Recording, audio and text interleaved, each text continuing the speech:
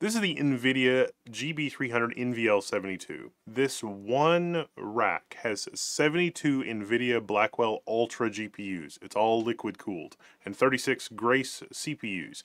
This is the pinnacle of what scale up can do for the AI factory. 37 terabytes of memory here, 20 terabytes of fast HBM3E GPU memory, and 17 terabytes of CPU memory. That's 2592 ARM Neoverse V2 cores, all connected via the NVIDIA ConnectX 8 SuperNICs and 5th generation NVIDIA NVLink.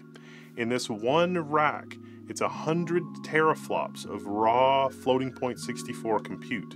But that's not as far as scale up can take us. NVIDIA's innovation is as much about the software stack too as it is about the hardware. The new number formats like NVFP4 is what brings up to a 50x leap in the AI factory output. Power, and you got the liquid cooling, and like you have the full retro conversion stuff, assuming you can get the electricity. I think that there's a lot of challenges with deploying AI infrastructure in general. We do try to streamline it with our data center building block solutions, and the fact that we're trying to incorporate a lot of services to make it really seamless. That being said, GB300 is a rack scale solution. 72 GPU NVLink domain, by itself is not something that everybody's going to require. There's even you can even consider something like an HGX-based solution as another step down from that, where it incorporates an 8 GPU NVLink domain, and then scaling beyond that, we'll be going over the compute fabric. So I think it's really about figuring out what you need in terms of your workload, because not everybody requires the max interconnected 72 GPUs and NVLink. HGX has traditionally been that flexible kind of sweet spot where you can do inference, you can do training, and things like that. But I think that what we've seen a lot of enterprise needs kind of starting to shift away from the training side and more towards actual using, deploying inference and things like that. Production applications and fine tuning as well. Yeah. A single 5-second video sequence needs about 4 million tokens. Last generation Hopper, this would take about 90 seconds to generate that many tokens. Blackwell Ultra can do it real time with foundational models such as NVIDIA Cosmos. This rack from Supermicro is scaled up as far as current generation technology can take us. But the use case for AI demands more tokens, hence scale out. You just add more racks. And that's why this is one SKU from Supermicro. An AI cluster can have dozens, hundreds, or even potentially thousands of these racks. NVLink bandwidth is already 130 terabytes per second. It's going to meet the challenge of scaling up and scaling out your AI factory. This is GB300 NVL72, and this is the main building block of the modern AI factory. There's 72 GPUs in here. There's a lot of infrastructure we need to talk about. And I'm joined by Amin Ribai from Supermicro, Director of Technology Enablement. He knows all the speeds and feeds. He knows all of the stuff, and this is one SKU. So you got 72 GPUs, thus the name GB300 NVL72. All GPUs are connected with the NVLink. You got the 9 NV switches here, 8 and 10, total 18 compute trays, every compute tray with 2 hosts, every host with 2 GPUs, so 72 GPUs. Programming-wise, these GPUs are visible like virtually one single large GPU. This is one SKU. We literally ship and order this part number, either with the in-rack CDU, which can handle 250 kilowatts, or with the in-row CDU, which can handle 1.8 megawatt. This rack consumes 142 kilowatt. You got the power shelves here, top of rack. It comes pre-cabled. This is literally one SKU.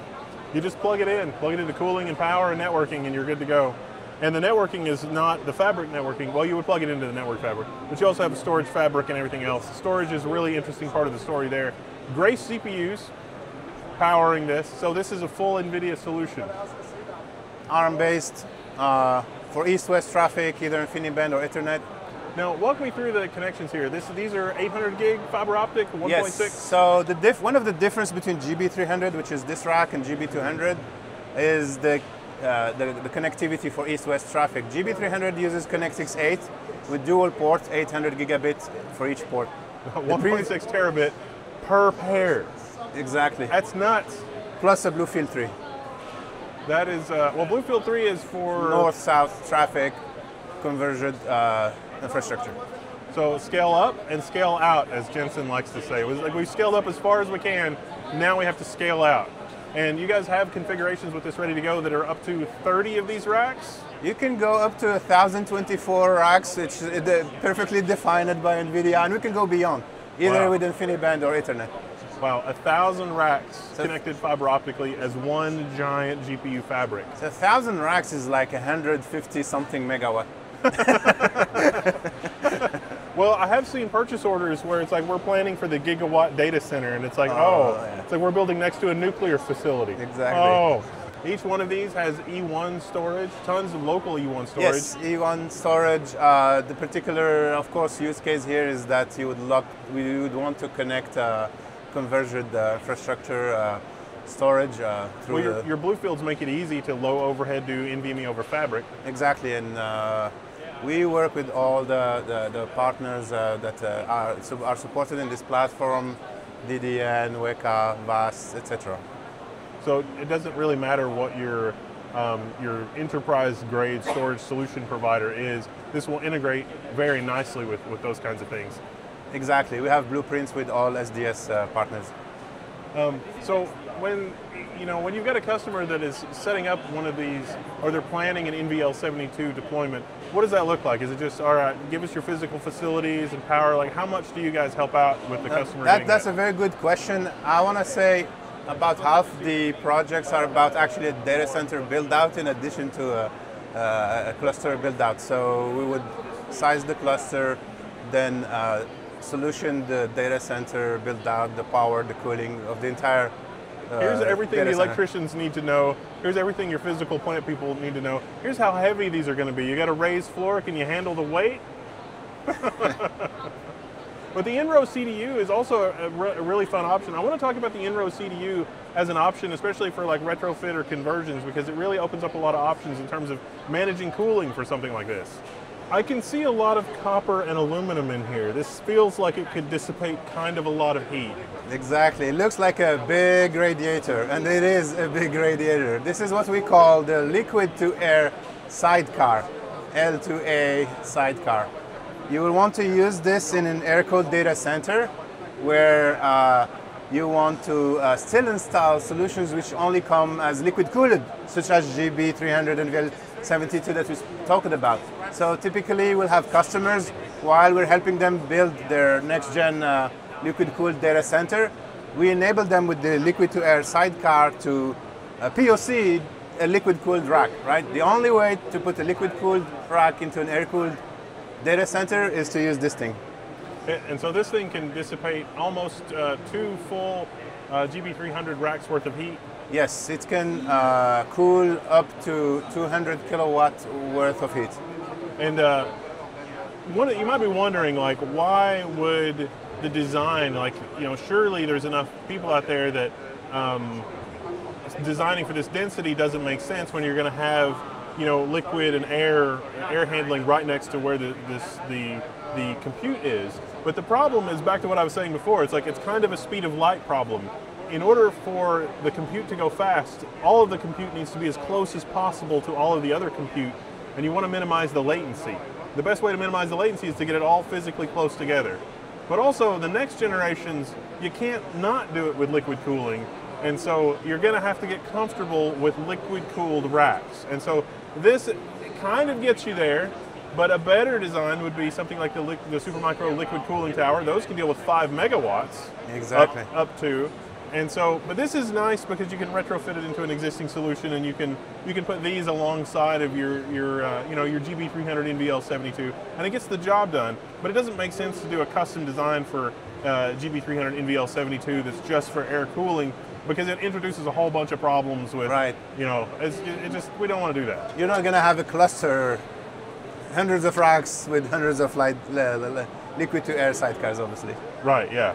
But this is still an incredible engineering win in terms of like, oh yeah, we can deal with dissipating 200 watts of heat in a tiny compact package that can be deployed in row. Exactly, and think about it, GB200, GB300, and NVL72, they only come in liquid-cooled rack form factor. The only way you can use them is through accepting and introducing the liquid-cooled rack into your air-cooled or liquid-cooled data center. Yeah, and the 8U B300 from Supermicro, that is the pinnacle. If you have to have air cooling, that is the pinnacle of air-cooled performance, and you still get 8 ConnectX NICs, but it's 10U, not 1-ish or 2-ish. I guess, let's see, for 8 GPUs, what would that be, like 4? The air-cooled is 8U. The B300 air-cooled is 8U. And then, well, the 19-inch rack, it's 4, and then the OCP is 2. The regular AGX liquid-cooled is 4U, and then the OCP is 2OU. 2OU, yeah. Yeah, yeah. You remember everything. I try. Fun time. A little slow sometimes, but I'll get there. I'll make you a quiz at the end. You're going to need that for this video. Yeah.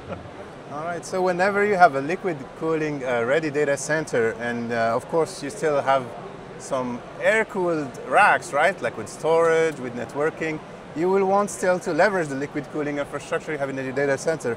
This is the solution for that. This is a rear door heat exchanger from Supermicro. As you can see, it's pretty massive. It can cool up to 80 kilowatts. You don't have to use it in an air-cooled rack, as I said, with storage or networking. You can even improve the efficiency of hybrid-cooled racks, like GB300 NVL72 here. Yeah, you'll have your power supplies and things like that. All this is still going to generate a little bit of heat. It's not, even though it's liquid cooled, you're still going to have air through the system, but this is going to capture all the heat from that before it enters the hot aisle. And this is a much better solution because you can just carry the heat outside and deal with it there. But look at all that copper. We're not producing enough copper. There's so much copper. This is heavy, guys. And you can see the CDU down there at the bottom. Yep.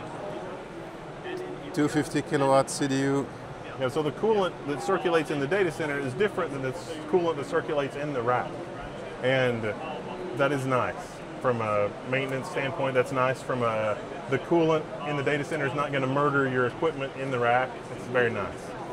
NVIDIA ends this rack with the new X800 Quantum InfiniBand switch. Sharp v4, adaptive routing, congestion-aware telemetry. On paper, all of this sounds like pure jargon. This is the next thing that we're moving into, networking. It's the next most lowest-hanging fruit. And honestly, unless you're deep in the woods, well, it really is jargon. The real story here isn't the buzzwords, though. It's the pattern. I mean, AI Factory, I've probably said it a dozen times. It sounds like marketing nonsense. I thought so, too. But now I get it. With Blackwell, NVIDIA has a different aim. This generation is not the generation that is just scaling and scaling up and scaling out. This is the generation where NVIDIA has laid a blueprint to standardize for the future. GB300 NVL72, understand that this is the pinnacle of performance and density from NVIDIA. It's for the hyperscalers and the implementers that need the most advanced and dense AI system that you can get. From here into the future, the density is only going to go up. Sure, 140 kilowatts per rack today sounds like a lot, but tomorrow it's going to be 600 kilowatts a rack and beyond. It took more than a decade for the standard data center designs to move from planning for 20 kilowatt racks to 40 kilowatt racks. So while the pace of the industry demands are moving at a dizzying pace, NVIDIA and Supermicro are rising to that challenge.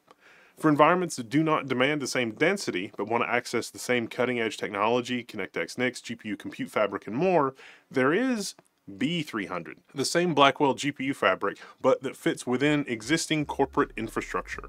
If GB300 NVL72 is the flagship design reaching into the future, then B300 is the accessible, deployable in both liquid and air. It's the workhorse for the AI factory, in other words. Be sure to check out our other videos to see what NVIDIA and Supermicro are up to, not just with this, but all AI factory hardware, and the software stack as well. The software part of the story is arguably just as important, if not more important, than the hardware side of the story, because the software can reach much farther into the future than the hardware can. But that's all we've got for this one. I'm Wendell, this is Level 1 Techs, and we'll see you in the next one.